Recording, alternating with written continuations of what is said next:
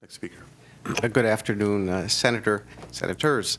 David Weisman, Alliance for Nuclear Responsibility. And indeed, I'm having a Yogi Berra moment of deja vu all over again here because I believe it was a hearing you convened in April 14th of 2011, in which, rightly so, you asked of the utilities some of the very questions that I suppose are coming back to haunt them. If I may, in fact, Senator, you actually asked them, and if I may quote, because it was a very prescient question, are there rough numbers, thumbnail numbers? Let's say the plants go down and they're not coming back anytime soon. Is it 2 days to restoring power without blackouts or brownouts? Is it 3 days, 5 days, 5 weeks? What are the ratepayer impacts?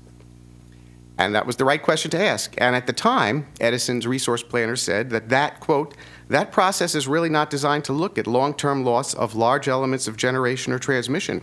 It's really designed to look at what you might normally expect over the course of a year in terms of unavailability of power when you might otherwise want it. And so you responded, so the worst case scenario that you're asked to prepare for really isn't truly the worst case scenario. Is that what I'm hearing? And they agreed with you and said it's a fair assessment. I think the idea that the unlikelihood of such an event makes it such that to spend potentially billions of dollars against the low probability doesn't appear to be warranted.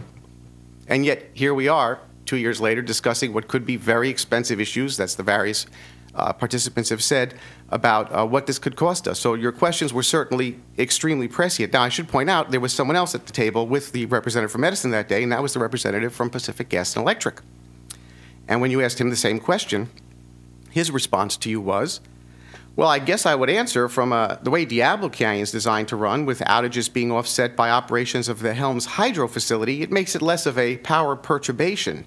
So I don't know that I have any data that I would say we've gone out and done for you recently. I could perhaps get that to you later, but I don't have that. And I would posit that, the question is an important one. In fact, I wrote to your staff at the time. I waited a couple of months and said, have the fellows from PG&E ever gotten that data back to Senator Padilla? Or did he ask for it? And the answer was no, we don't have that information on file. But I would posit that unanswered question today is now even more important because we've seen exactly what can happen in what was described as the extreme unlikelihood of an event. And that getting that answer today from the PG&E representative who didn't answer at the time 2 years ago might be valuable because it looks like we can no longer be guaranteed that an unlikely event like the shutdown of a major nuclear reactor is not an impossibility.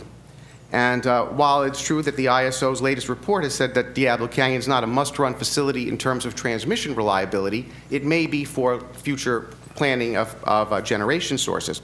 As well, there are also jobs and local economies dependent upon it. So it would seem a lesson learned would be that the questions that were asked of Edison that they failed to provide, and hence the undoing, should be asked of PG&E as well now so that we don't have to have a similar type of post-mortem discussion perhaps, well, whenever it may or might not occur, but that question does deserve that you asked so wisely 2 years ago an answer from them now. So thank you very much for your time this morning. Thank you very much.